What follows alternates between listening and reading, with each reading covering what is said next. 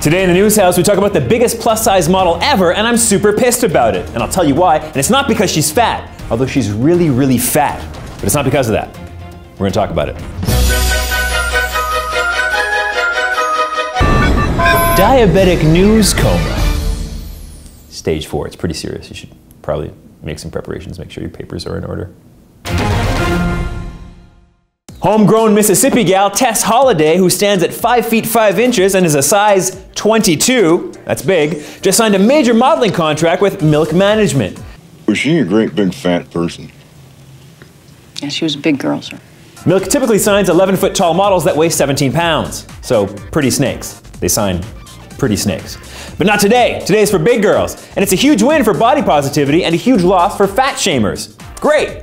It actually is really great for Holliday, who was bullied as a kid and then founded #FYourBeautyStandards.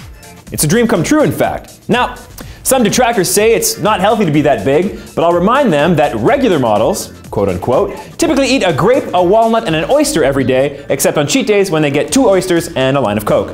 Plus, big girls make smarter, healthier babies, and that is a scientific fact. So if you want a baby mama, you go big. Freddie Mercury was right. You know what? Let's hear that. Yeah.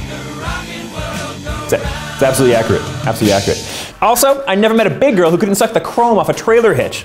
Am I right, Tom? Right? Are you on your phone? You know what? You need to focus. I don't have anything right now, but if I did, it would be something along the lines of something, a garden gnome and your mom upside down getting sucked on and sexual, offensive and sexual about your mom. But my real beef today is when will this emerging positive beauty standard that is now being afforded women be extended to men? Because all the male models I see in fashion magazines are thin, muscular, hairless ideals of perfection that no human male can ever attain without 4 months of food poisoning, heavy lifting, and lasers.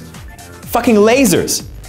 Where are the hairy chubsters that pepper the streets of America like so much fried chicken at a picnic?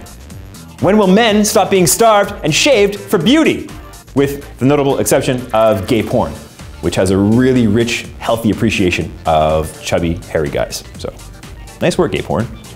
But answer me this, where is the Tess Holliday with a penis, a beard, and a hairy chest, even a hairy back, interworld? Only when we find him will we truly be one genderless amorphous mass of freedom jelly. And that's something I think we can all get behind. Okay, that's it for the News House. Remember to look out for birds, because some of them can smell fear. Sparrows. Sparrows hate a coward. But more importantly, remember to subscribe to our channel by touching my beard. It's softer than you think. Go ahead, touch it. Come on.